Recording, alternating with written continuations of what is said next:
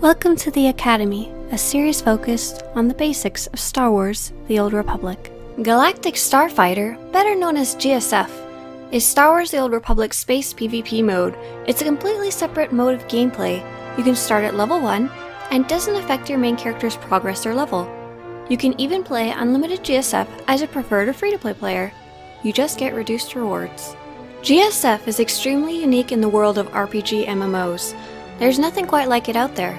There's an immense amount of customization you can give to your ship, and the modifications and gearing are a lot more varied than normal PvP. You build a ship that's uniquely yours, then you put it together in a team-based battle of 12 versus 12.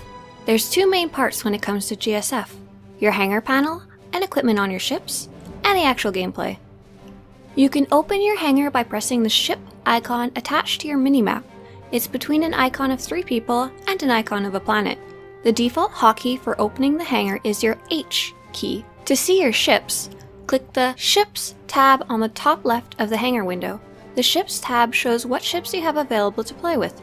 There are 4 main classes of ships. Strike fighters are considered the jack-of-all-trade ships. They're decent at everything and great for learning, but once you start getting good, they can underperform because they have no specialization. They have the ability to equip 2 different blasters or missiles for versatility. Scouts are fast, agile, and very maneuverable. They are ideal to have in a dogfight when a swarm of ships are attacking each other. They're for more advanced players who are good at flying without running into things. They have the ability to equip a system, which gives a powerful buff to their abilities. Bombers are the tanks of GSF. They are defenders with a lot of health and armor and can lay a variety of turrets or mines down to protect an objective. Gunships are another good ship for beginners and are one of the easiest to fly. They have a long-range railgun and snipe other ships from far away while staying still. The downside is if you're playing one, you have to be very aware of your surroundings once you've found a good place to snipe from. Each class of ship, strike fighter, scout, bomber, and gunship, has 4 ships you can choose from within it for a total of 16 ships you could potentially play. Some you get by default, some you earn by playing GSF, and some can be bought on the cartel market.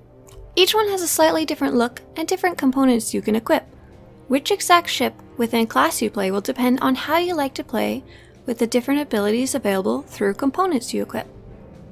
To see the components for your ships, click the Components tab at the top of the hangar window. Each class of ship has different component slots, and each individual ship has different components you can equip. All ships have things like shields and engines, but not all ships have things like systems or reactors. You can learn more about each component as you click it on the panel on the right. The major components each have special abilities, and you'll want to review them to decide which ones you might enjoy playing with. The minor components at the bottom are just for stats.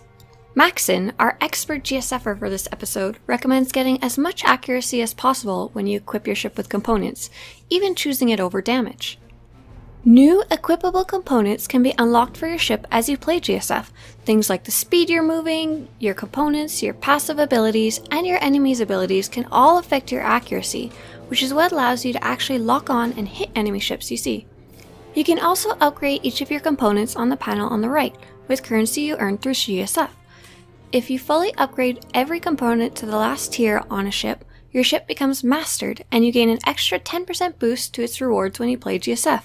Ships bought through the cartel market will also have this 10% boost, but they won't have the upgraded components.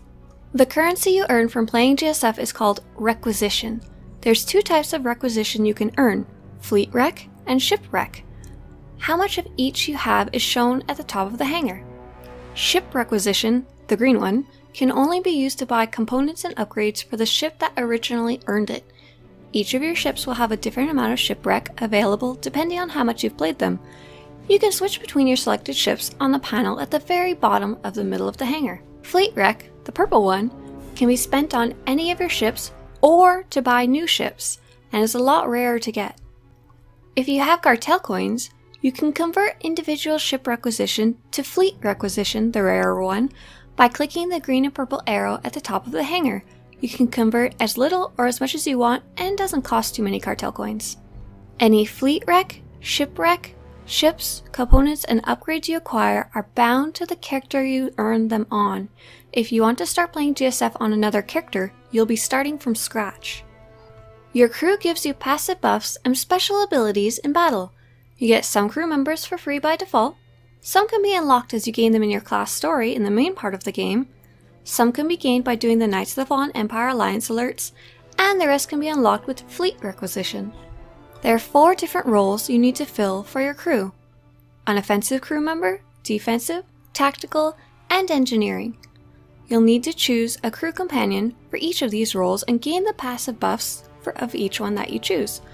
What exactly you choose is up to you and how you like to play. Go through the companions you have available and see what you like by rolling over the abilities on the right.